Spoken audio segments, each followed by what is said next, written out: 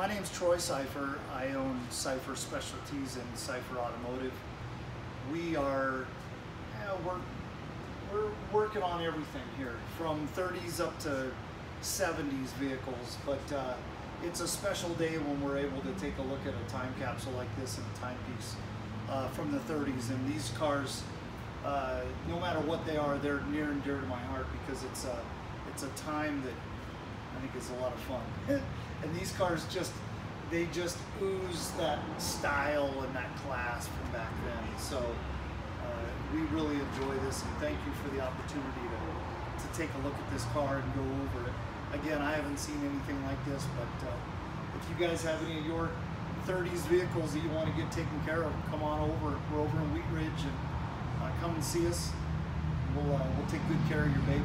Okay. So it's been a long time since I've seen an old Plymouth, let alone a 31 Plymouth like this in a sedan. I have not seen one in my life, and we've seen a lot of cars over here.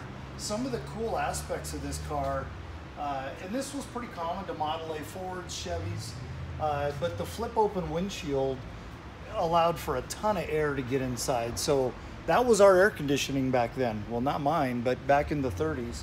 And that was really a cool thing to have.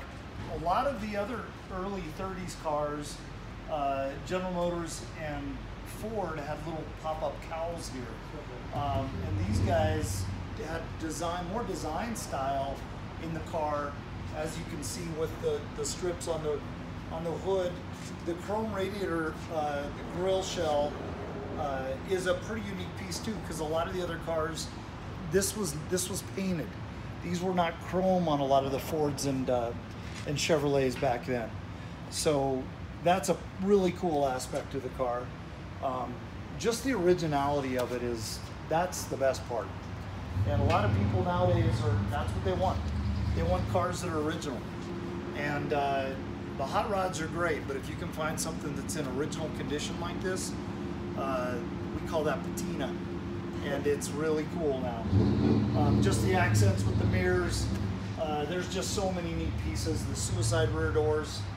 You know, you could hang your machine gun out there and be able to get it done if you need to. But lots of leg room in this car.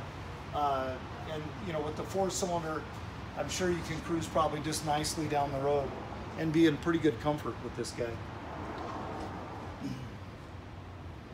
Yeah, it's a timepiece for sure. Very cool.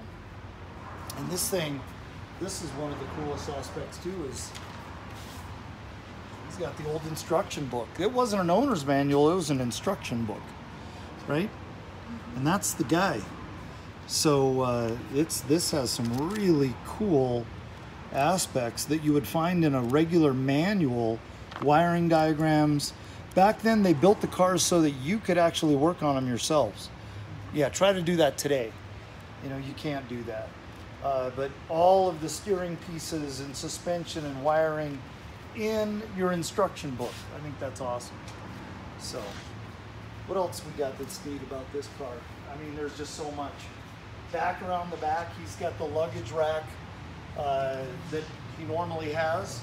It's a little difficult to fill the gas tank, but you can mount that back here and be able to put all your luggage back here when you go cross country, which is awesome. It's pretty cool.